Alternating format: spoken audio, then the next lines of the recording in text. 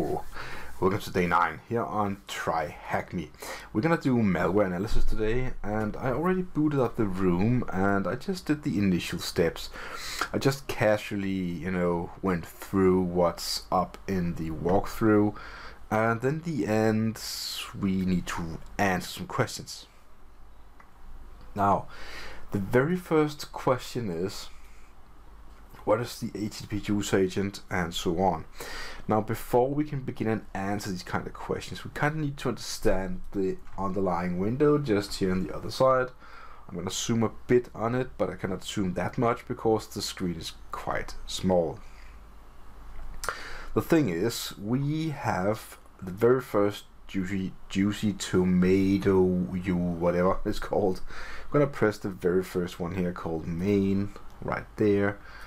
That's going to give us entry to the very first method, which is called main in this program. Underlying, we can see different kind of other functions there are. Encrypt, for example. And the encrypt function, decrypt, sorry, is just a decryptor. And you got a key right there. And encrypt with the same key. So straightforward. Execute command. Something with a command.exe and a /c for executing a direct command. Get it, something with a user agent, which is also the very first answer to the first question. Paste it in. Okay, so just clicking through the code will give you some of the answers. Implant is just a way to implant directly in a file. And the main, one more time, the posted, it will post using an HTTP method. It's a post method, which is probably also the question for number 2. We're going to answer and put post. Okay.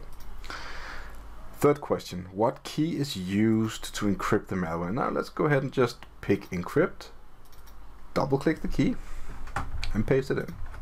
How did I know it was the key? Well, it's yeah, well, if they named the variable key, but it kind of looks like a key. It also says key right there, so it's just a key, right? What is the first HTTP URL used in the malware? I guess go back to the program, and then one more time, check out what's going on here. And there is something here, and you have to put it together. It's probably this one there, /rec.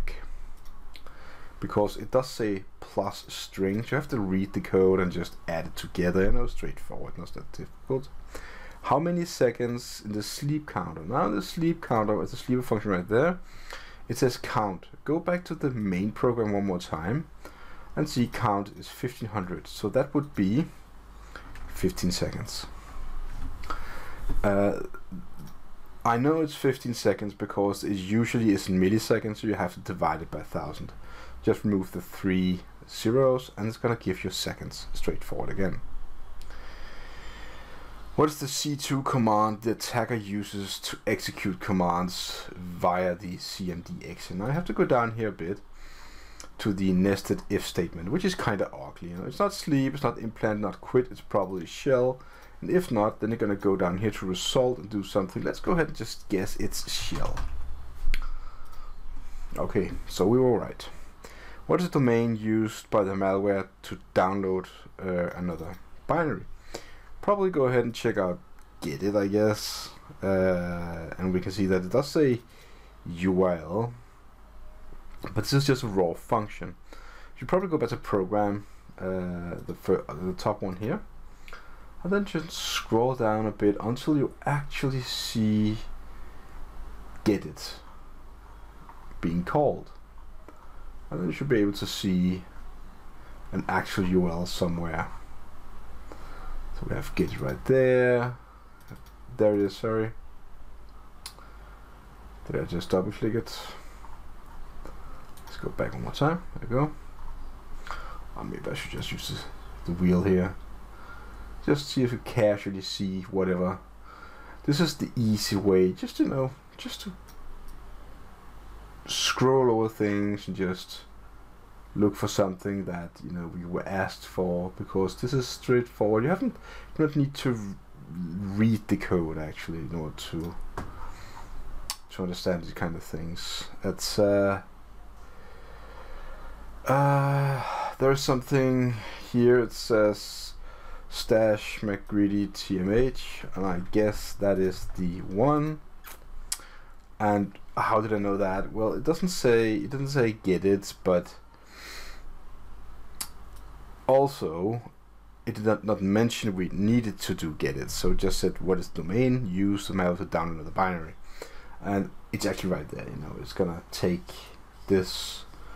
I don't know if we can just go ahead and search for it. We'll probably do that.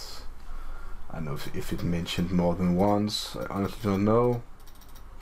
It did not. Anyways, we finished the task and we're done. So just basically gonna, straightforward from the top and down. This is just casually opening some malware in DNSpy, which is a really good program that can, look at source code and stuff.